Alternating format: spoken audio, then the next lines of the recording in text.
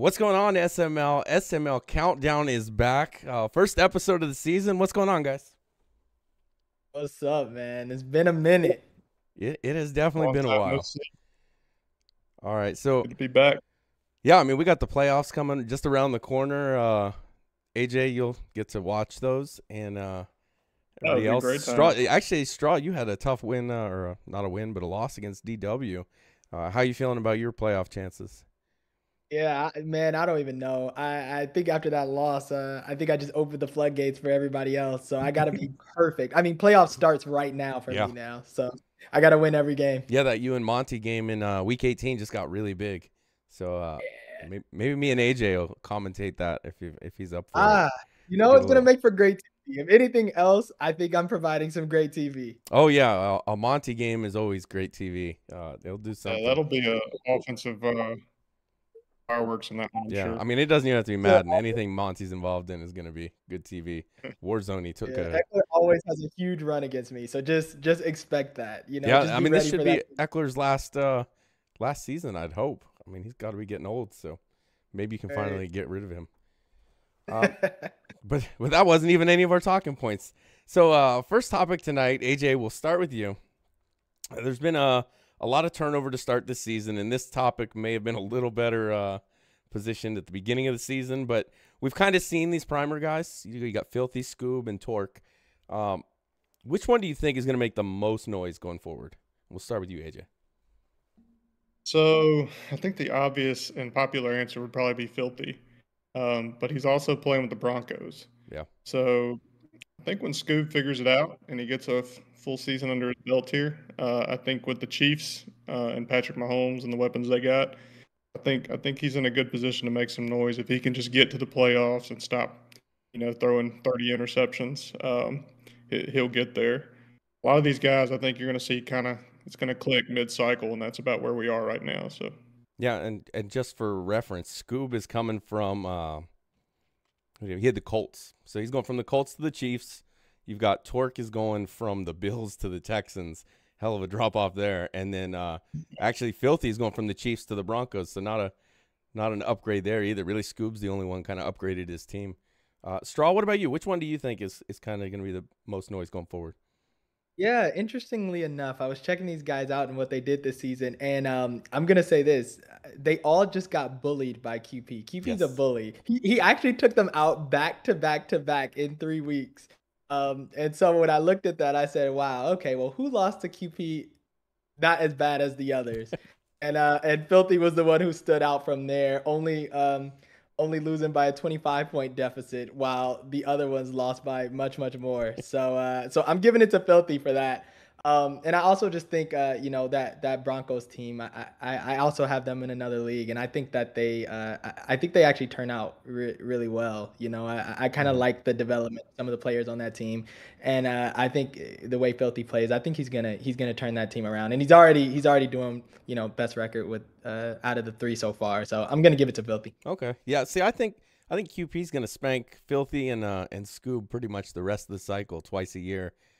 So I think it's actually going to be Torque because I think he's already beat Prime once, and that's really the only competition in his division. And I think if he can even just maybe split with him every season, I think that'll be more noise than the other two are going to make. All right. he'll only get better too. Yeah, he's going to get better. That team should get better because they're god awful right now. Uh, so topic two, and it's kind of revolves around dev games, breakouts, force feeding guys to get stat bumps. What do you guys think about that? It's kind of looked down upon to force feed your guys and kind of spam them. What do you think about that, Straw?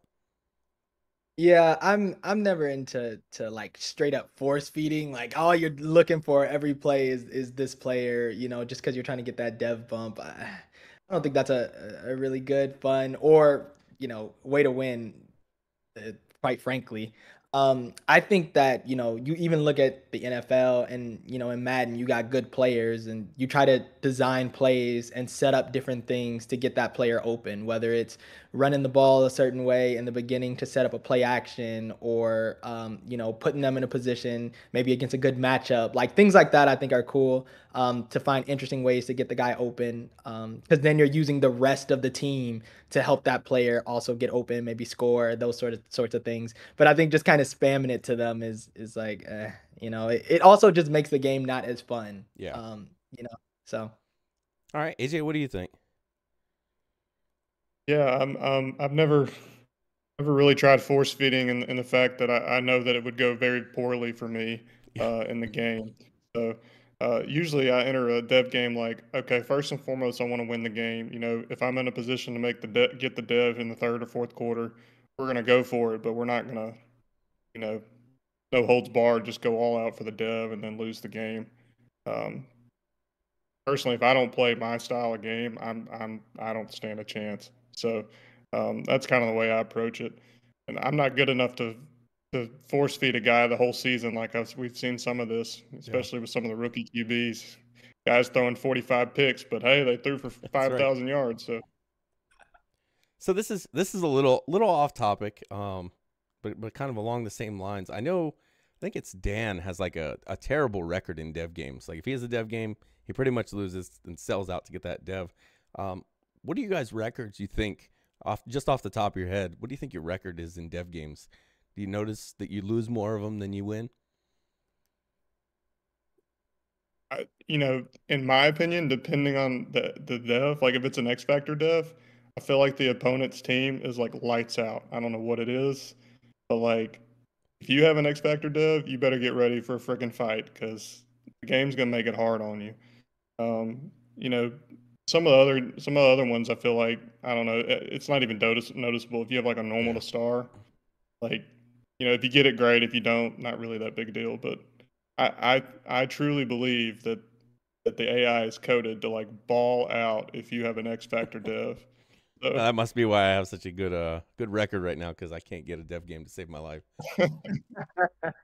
How about you, For Straw? me, Yeah, for me, I'd say if it's an offensive dev game, I usually win, and the reason is because like even let's say it's third or fourth quarter and that guy's close, but he's not quite there yet. If he's not open, I'm just not gonna give it to him, and I'm just like, dang, I might have missed that. Like I'm Yeah. gonna try to play to win. I'm gonna throw to who's open, and sometimes I look after the game and I'm like, how many yards did he have? Like, did I get it? I don't know.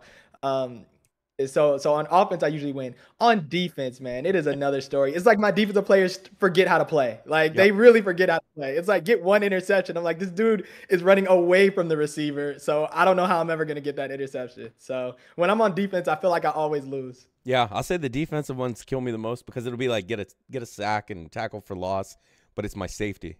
So I'm trying to yeah, find ways to get him in the backfield and next thing I know, everybody's throwing over the top and I'm done and yeah, I could see losing those defensive ones because I play completely different if that's the case.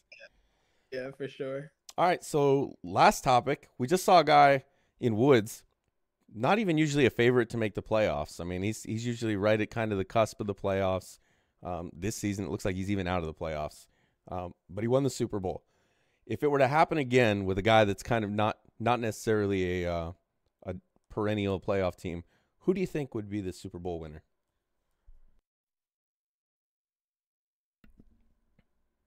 I would so say. from Oh, go go ahead, sir. ahead. Go ahead. All right, I'll go. So for me, I would say I'd have to go, and this is easy. This is probably like a easy take because he's in my division, but I'd have to go with Biz. Um, I look at Wood's team. I think we have a really, really tough division, and we always have a lot of tough games, and it's tough for us to get a good spot.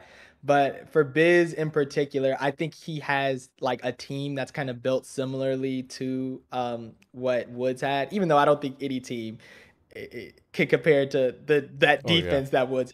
But if I was going to compare a team, I think the 49ers is really close. And Biz's style of play, like when he gets that run game going, if he can get Christian McCaffrey really, really going, I mean, he's hard to stop. And then if he can get if that if he gets that going, the defense can kind of force you to make mistakes, and he knows how to win when he gets to that point. And so I could see, like, when I was thinking about this, I'm like, getting to the Super Bowl, like, that's tough. You also got to have the team that can be able to do it. So I think Biz could be that guy who, we're like, oh, he made it to the playoffs, and is he gonna get put out? But next thing you know, his team is taking over along with some of his play. Yeah, absolutely. What about you, AJ? Who's your guy? It's a hard one, but I kind of along the same lines of Straw. I was trying to look for a guy that had a good team, because I think that's going to make a difference for a guy that maybe he's not always in the playoffs. Um, and maybe this is just recency bias, but I'm gonna go with Mike because we've seen Mike just about be able to beat anybody when he's not turning the ball over. And he's got that Ravens team that's built to win now. He's topped in at defending the run, which is monumental for this man, in my opinion. Um, so if he figures out off offense without turning the ball over a lot, I mean, he's a guy that's gonna be tough to beat. I think he's beat Dan this season. I think he's beat Dan a couple times this cycle. I mean, Dan was in the Super Bowl. Yeah. If a guy like that can just make the playoffs, I mean, you never know what can happen. I think Dan hinted earlier today. If whoever makes the playoffs has a chance at the Super Bowl. And this man, I think that's just as true as ever because the experience from game to game can be totally different. So. Oh, absolutely, yeah. And I think it is like you guys said. It's going to be somebody that has a really good team, and that way it can kind of mask some of the flaws maybe they have in their game. But talking about Biz, his style just doesn't give you an opportunity to take the ball away. If you let him get in his kind of his play calling and don't make him uncomfortable, you're not getting that ball. So it's tough. All right, so let's go to our top plays. And this week's top plays, AJ, we'll start with your top play if you want to go ahead and let us know which one you picked. So we got QP's ridiculous one-handed interception with the rookie Hardison. I don't know how you get a guy to animate like that. I've seen linebackers can't even lift their hands over their head, and we got a freaking safety that's reaching up and grabbing the ball with one arm, Odell Beckham catch. Ridiculous play. I hadn't seen an animation like that all cycle. So this was my play of the game. Yeah, I don't know if I've seen one from a receiver. Like that's an impressive animation. Straw, how about you? Yeah, for me, man, these runs are just crazy, and maybe it's just that I'm jealous. I wanna run it back that can move like this, but man, watching Saquon just get past people, break a tackle, and like get right back into his acceleration, man, I think that's awesome. Like, man, and so this is crazy. He pushes the defender to the side, and then still like no one can catch him. Crazy. So I had to give it to Saquon. All right, I went with the low hanging fruit here. This was the easy one. It was Fins against Doink. Last second, I mean, he's down 4 here. You can see the time has already run out. This is it. He throws it to HN, who then pitches it out of like 6 defenders' hands, and he immediately gets Sutton in for the score. Game over. Fins beats Doink. And anytime a NFC playoff team can lose, I don't mind that. But, I mean, Doink is especially – he's been doing this for the last 2 cycles trying to get one of these, and then – the first one I see ends up happening against him. So that's kind of funny and kind of like a little bit of poetic justice there. But that was definitely my easy call for play of the week or play of the season at this point. That might be play of the cycle. Yeah, I mean, I was like, are you serious? That's a tough one to top. The only one I think I've ever seen my entire SML career. Now, Prime lost the Super Bowl on a tipped catch that the guy ended up, he threw it like, I think it was like 30 yards short of the end zone, a Hail Mary at the end, gets tipped, goes to McLaurin, and he takes off and scores the touchdown to win it. And then that was before my time, though. The one I remember was last cycle, D-Muse picks up a squib kick at the end of the game. He's playing QP. Picks up a squib kick, runs to one side, and then pitches it to the other and scores a touchdown to knock QP out of the playoffs. About like this one. And it was rough. That was a tough one for QP anyway. He couldn't see the score, the clock, anything. It was one of those EA glitches. But the Fins play, that's my top play. And that's going to bring us to the last straw. And Straw, you've got a little bit of a video montage here, so I'll go ahead and start it and take it away. Yeah, so of course, I had to go with QP. I said earlier he bullied the three primer guys that just came up. And so I just had to show the game against the Chiefs. I was watching it, 52 points put up. And actually, I think he just put up 62 against the Texans today. And so if I had time, I would have grabbed that one. But just watching him do what he does, QP, quality passing, quick pick, the quiet precision. What do we want to call him? Because this guy, his passing is crazy.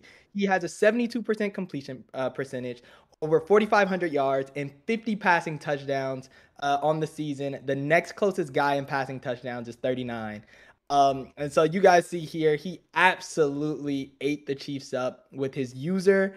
You hear about how crazy his user is, and you hear about how crazy the passing is. And so this game and watching the precision on each of these plays is just insane. And he does it out of the shotgun. He does it under center.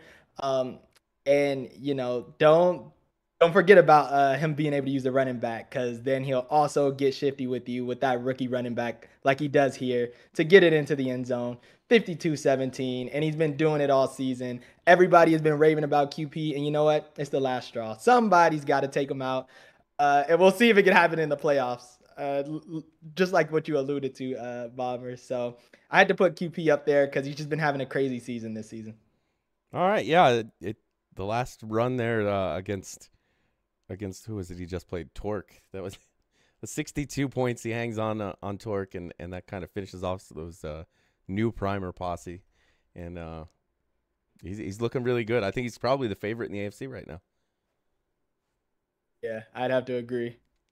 All right, well, that's gonna do it for this week's episode of SML Countdown. Hopefully we'll get another one in maybe right after Christmas or something. I'd assume we're probably not getting another one in before the holiday, but we'll see.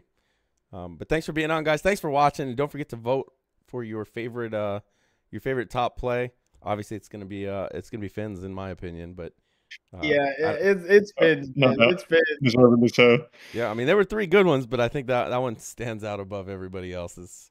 But we'll see what the SML votes on. But thanks for watching, guys.